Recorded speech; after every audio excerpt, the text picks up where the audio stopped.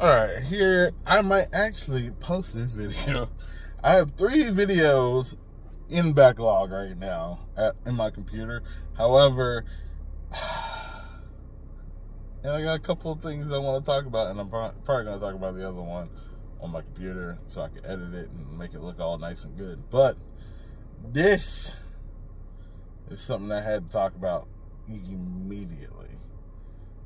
And now that I already forgot, in the course of me going all the way to my car, that is shocking. I am out of... This is what happens when you're completely out of the whole situation. Anyways, I feel like I was thinking about this earlier. Oh, that's what it is. That's what I want to talk about. So, here's the thing. When it comes to, I'm pretty sure I've talked on this subject before, but when it comes to,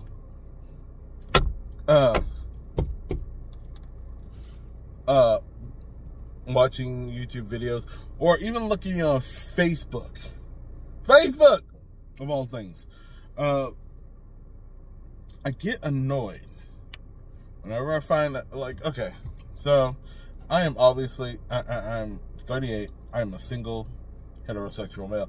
I love the female form. Okay? Okay? Oh, hold on. I am a 38-year-old, single, cisgendered, heterosexual man. For my trans people who might get upset about the fact that I didn't add the cis, I shouldn't really care about that. Anyways, like I was saying, so I like the female form. I like the female form. And when it comes to the female form, yeah, I'll be scrolling on Facebook and I will see, oh, very attractive female, especially when on those reels and all that stuff. A very attractive female in my feed, okay? Like, I'm not following this person, which is still wonder to me, like how Facebook has changed over the years.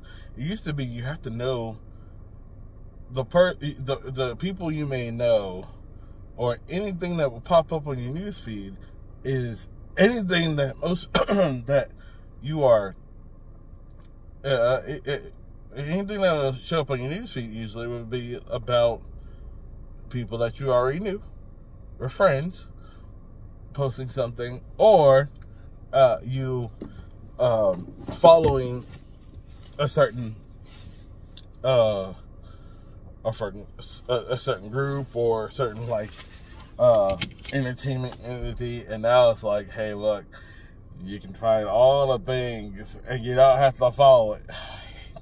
I hate that mentality. That's the reason why I slowly stopped using Twitter, or X, however you want to say it, because, okay, I got 2 different X's, okay? I got one Safe for Work and one NSFW, if you know what I'm talking about. Why? Because the NSFW one was my original one, and, well, we all know that if you get on X just randomly, whoo! Elon called it X for a reason. It became XXX.com.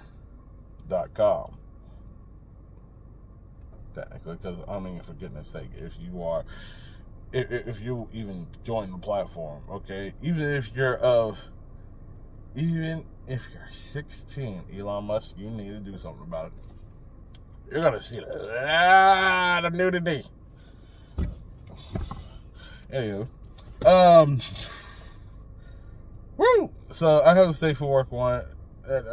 I hate the fact that they keep showing you things of people you don't follow. TikTok is the same thing. Like, you used to have it where it would be the main feed, and then people that you may follow. And then they start adding into the following thing, because usually I would just go straight to the, hey, only people I follow. Because I'm not going to keep following all these different random people.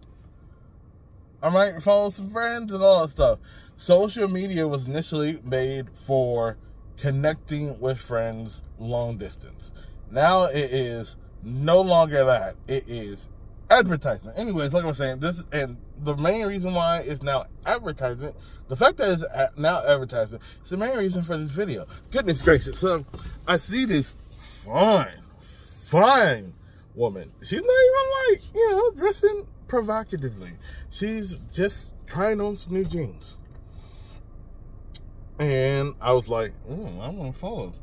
And it said her name was this, right?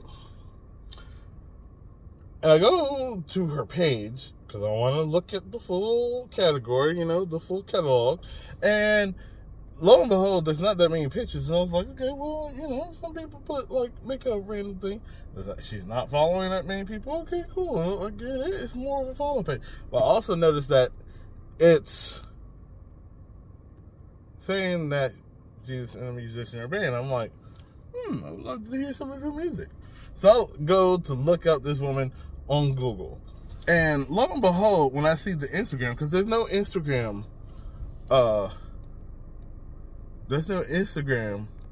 in her bio on her Facebook page or anywhere on her Facebook page. There's no Instagram link. So, of course, I'm sitting there like, that's odd, because both women, especially cute, what looks like a young woman, I think she's like in her mid-20s. She happened, most of them have an Instagram. They love their Instagram. They will post everything on their Instagram. I'm just a man. I'll work a whole bunch. I'm about to go out and DoorDash. I do not post much on my Instagram. In fact, I have it so that if I post a picture on my Facebook, it immediately posts to my Instagram. That's how I'm getting any kind of pictures on my Instagram. Anyways, like I was saying. So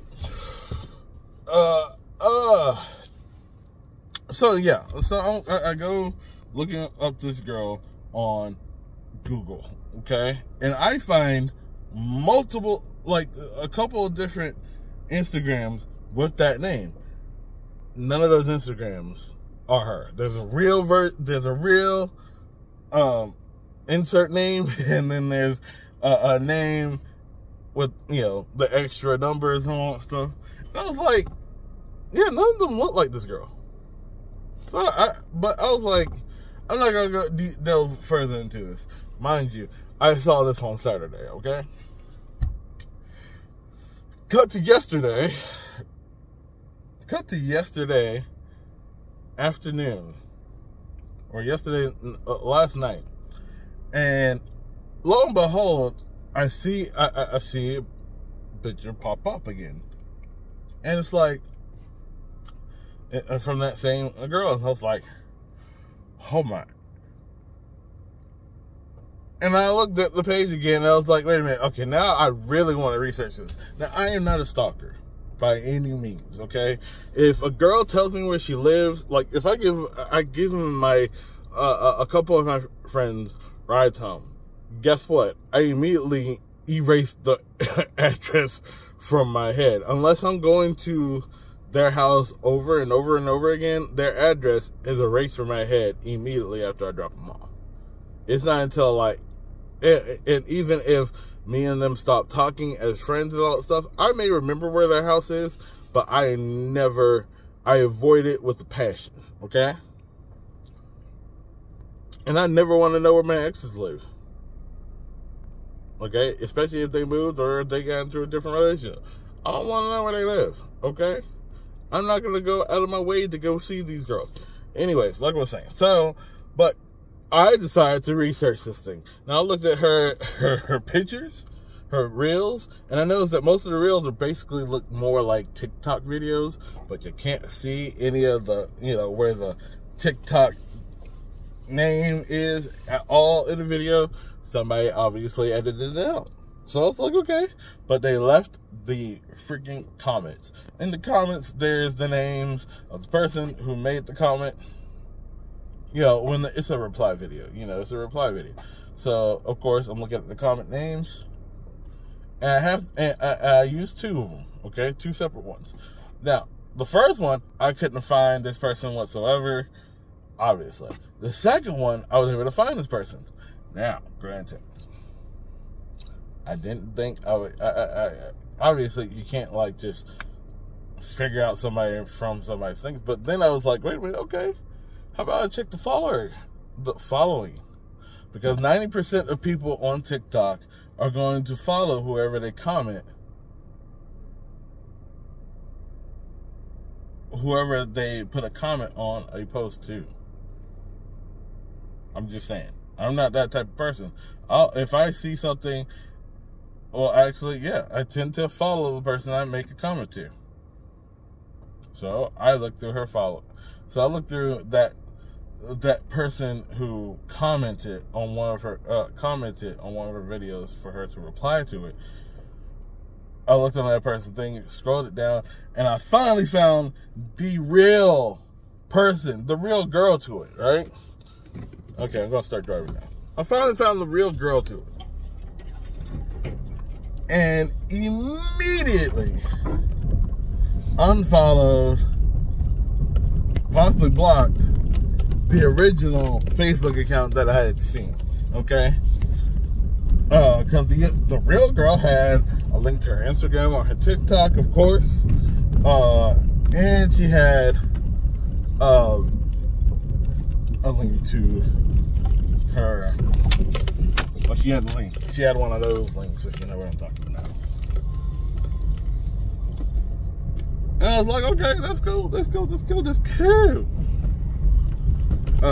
the main focus is, the main reason why I brought that story up was because of the fact that, look, I'd rather focus, if I'm going to give my attention, my follow, my support type thing, or, if I think that somebody deserves some extra, that little cash flow or that attention, I want to give it to the actual person who it is, right? Another similar thing happened on TikTok a couple of years ago. A friend of mine had reacted to or stitched or brought up like a video of a certain YouTube creator. A YouTube creator I love, by the way. And I've done a reaction video too on this very channel when I realized I don't want to do reaction videos anymore because I feel like it's a shitty way to get views. And my friend, but he kept posting it on his TikTok, and he reposted some of them, and I was like, oh, these are freaking dope. He even posted it on his Facebook. I was like, oh yeah, these are dope. And I immediately followed the person who was posting these TikTok videos. And I was like, wait, so most of them are like in different parts. Maybe they have a full YouTube video. Maybe they have a full YouTube account. So I go look on the YouTube account, there's nothing. It has nothing to do with the videos that they were posting on TikTok. Turns out it was to the actual, YouTuber, CJ the Champ. And I wasn't going to say his name, but I had to say it this time. CJ the Champ's videos. Immediately, I find his CJ the Champ's video, YouTube, and I immediately subscribe to it. And then I immediately end my subscription to the other person and their TikTok. I unfollow that TikTok. I unfollow that person's YouTube page. Because I was like, no, I'm not going to give you, I'm sorry, you may have indirectly directed me to CJ the Champ, but I'm not giving you any kind of attention. Like, it's one thing if a friend of mine happens to introduce me to a YouTube channel or TikTok, or something. It makes sense. I mean, it's word of mouth. It's like, cool. That's a whole nother thing when you're sitting there trying to get all these followers, all these views for yourself, and it feels like you're just siphoning off of the person who actually has the creativity to make the stuff that you like, that everybody else is going to like. I'm sorry, I'm not going to give you that, I'm not gonna fall for that thing anymore. That's the same thing I feel about like most of these fake Facebook profiles, fake Facebook things. You see so many multiples of each person. Yeah, there's a reason why certain people have to say they're the real this or that at this point. There's a reason why the initial, when, you know, Twitter before Elon Musk decided to do a whole bunch of shit, had the blue check marks. It was reasonable as to why you knew that this was a person who was making the videos or making the content that you want to get done with, or you want to engage with, or the influencer, which I hate influencers, but you know, or the YouTuber, the person creating content. I want to get to them, okay? That's it. It upsets me so much. But, you know, and I feel like a lot more people need to be focused on it. Because, you know, Facebook isn't going to do anything. What do they care? They may, like, take action if you really are pretending to be, you're just taking random pictures. And they notice that you know, there's one real picture and then there's one other one. But Facebook is not going to care. Neither is Twitter or X. They're not going to really care unless you say something really, really shitty. Looking at you, Elon Musk, about the whole Destiny thing, and you saying this is a free speech platform. Fuck that. I mean, I know what Destiny said was completely fucked up, but in all honesty, you can't sit... If you're going to talk about having a free speech platform, you can't say anything about this person saying some crazy fucking shit. Just saying. And I'm not a Trump supporter. I'm just saying. But I'm also not a freaking Democrat. I don't support the Democrats at the moment either. So take what you will from that. Don't ever call... If I don't choose to vote Democrat, don't say I'm a Trump supporter. If I don't choose to vote Republican, don't say I'm a Democrat. It does not work that way. I'm sorry. My vote towards somebody else that has nothing to do Democrat-wise or Republican-wise does not mean a vote for that for the opposite person, the opposite of the two parties, okay? That does not work. It means my vote was towards a person that I actually believe could possibly do something, make a change. Hence the reason why we vote in the first place. But anyways, regardless, like, Twitter is not going to do anything about it. YouTube definitely isn't going to do anything about it. And sometimes you can actually get the person that you're like, who's copying you, to actually cause a copyright strike on you if they find out that you've actually caught on to their scheme of, like, you know, siphoning views off of you. Just saying. YouTube, you need to fix that, okay? You guys to fix that whole little copyright thing.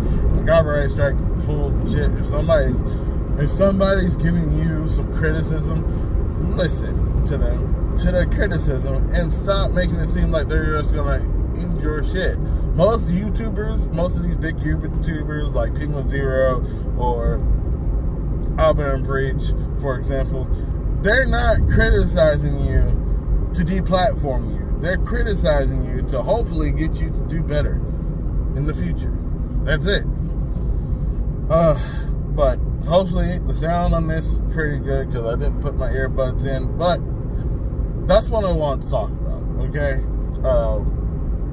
And that's the video right there. So, you know, take what you will from the video. If you like the video, like and share and subscribe. And also feel free to check out my gaming channel. I'm pretty sure I have it in my, like, description on the main page, of course. So pretty sure I'll put a link there. But if I didn't, I'll go and put a link there. It's KR086 Gaming, okay? And if you know, when I get home, I'll re-edit this video probably. I don't know.